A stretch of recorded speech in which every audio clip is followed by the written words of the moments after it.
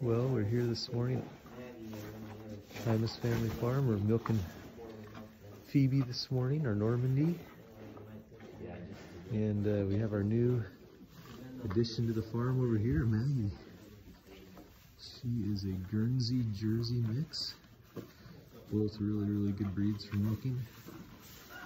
And so we needed some more cheese and yogurt and butter, and we weren't getting enough. So Ruby's our Dexter, and she's out of milk right now.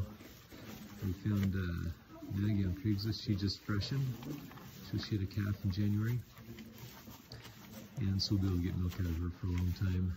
In fact, Phoebe over here will have her calf in a month or two, so we're just about ready to wrap up with her.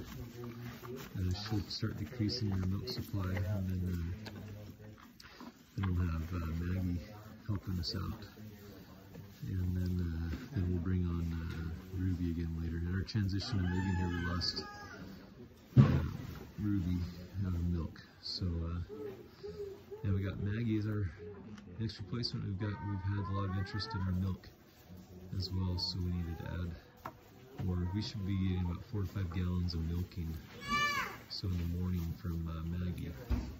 We try to have the calves on them at night and just milk or during the day, and then separate them at night so that we get milk for us in the mornings, and just kind of make it not as hard on them.